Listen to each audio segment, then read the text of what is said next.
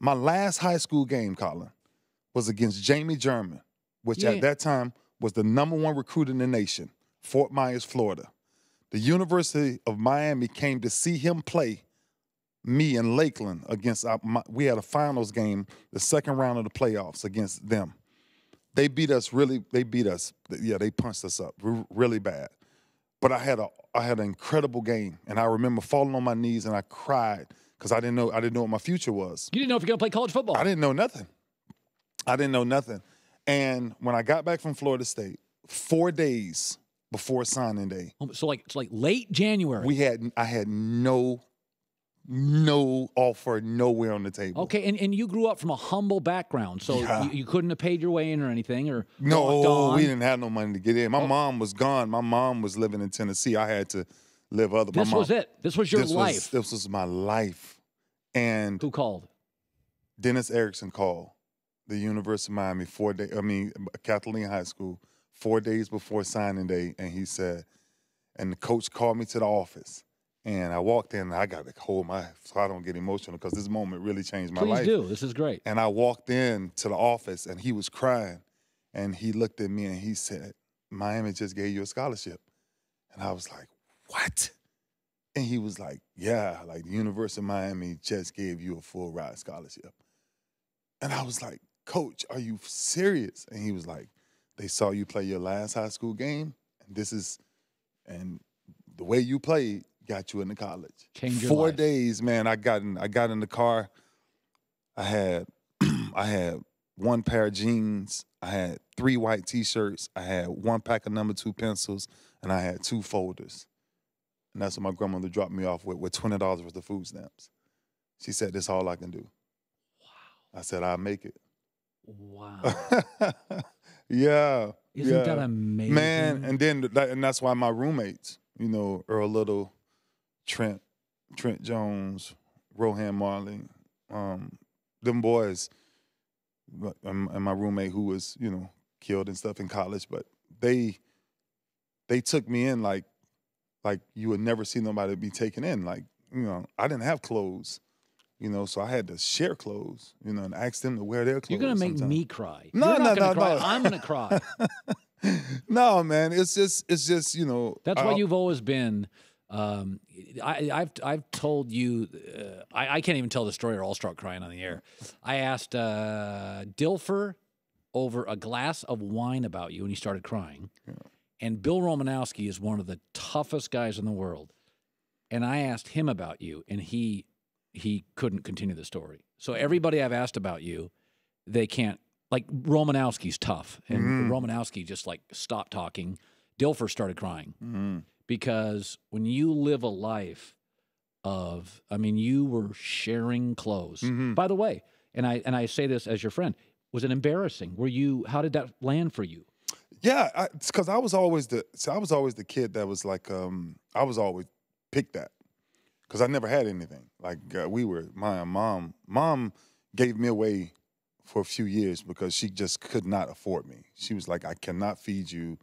I don't have things to do for you. So, and I was like, Mom, well, you got to stay in Tennessee. This is what y'all want to do, but you introduced me to God. So he's showing me something else, and I'm going to make it. And she was like, Did you think about, so you go into the NFL, you become, by year 5 or 6, you're really like becoming one of the icons of the league.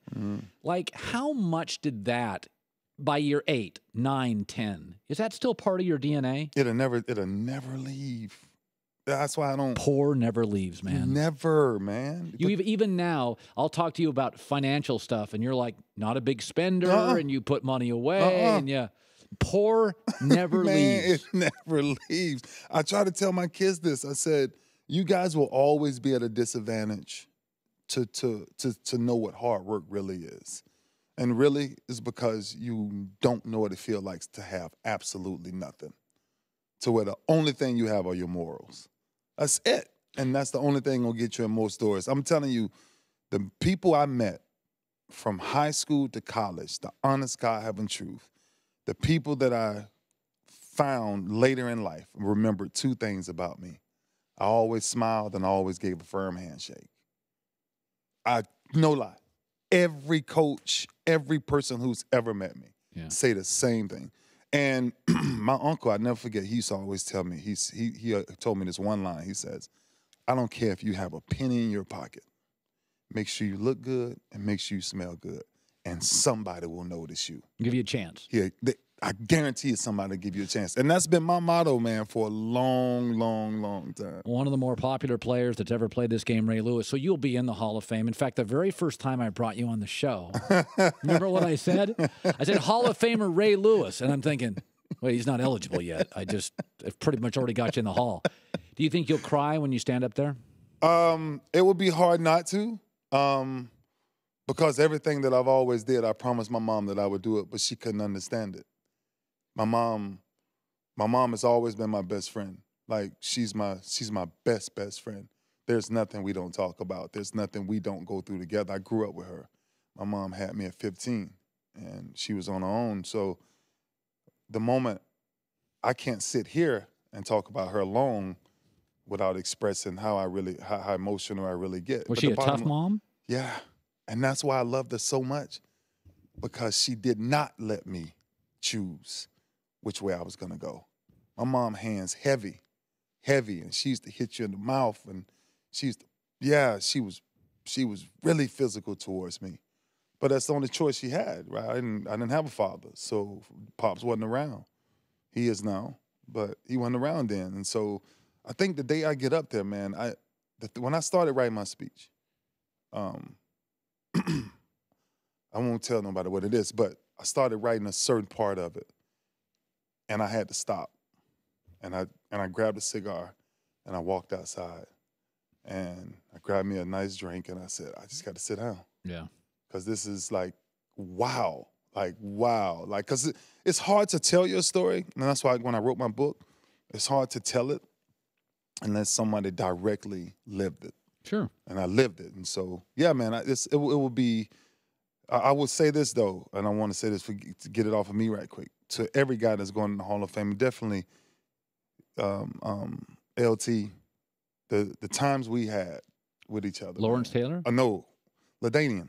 Oh, LaDainian. Who's going in tomorrow. You know him well? Oh, my gosh.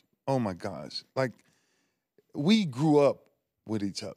Jason Taylor, like. You grew up with LaDainian Tomlinson? Yeah, like, when I say grew up, like, we was in the league. Oh, no, you. Balanced out. I remember doing a topic at ESPN 8 years ago. And I said, and I ranked the NFL players, and I had LaDainian 1 and you 2. And I said, best players in the, because Brady wasn't, Brady wasn't Brady yet. And LaDainian Tomlinson, people forget, was virtually a perfect back. My goodness. He could block. Everything. He could catch. My great goodness. locker room. Never fumbled. Never hurt. People forget how for about 7 years. We used to play each other, man. And every time we used to play us, and he it was me on the bottom of the pile, he always said, Ray, I know that's you. You're the only one that can make that play.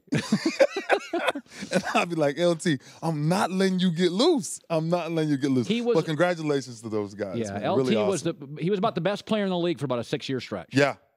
I mean, he literally easily, no flaws. Easily. By the way, speaking of Miami, I told Michael Irvin the Hurricanes look like they're back. We got the #1 recruiting class right now. That's Mark Richt. I went down there and spoke to the team at his big camp a year ago. Mark Richt, yeah. And I'm telling you, the energy that he brings, the connection that he brings to the kids, that's what we've always had in Miami. Yeah. And that's what I think over a block of years we started getting away from that. But he's inviting all of the guys back now. Now, that's what Pete Carroll did. Yeah. When Pete came back to USC, Pete's thing is, I got to use these guys. Paul Hackett, not so much, a little reluctant. First of all, Mark Richt is one of the really genuine people. Yes, he really is. He's a really... Colin, he really, really is. He really, really, really is.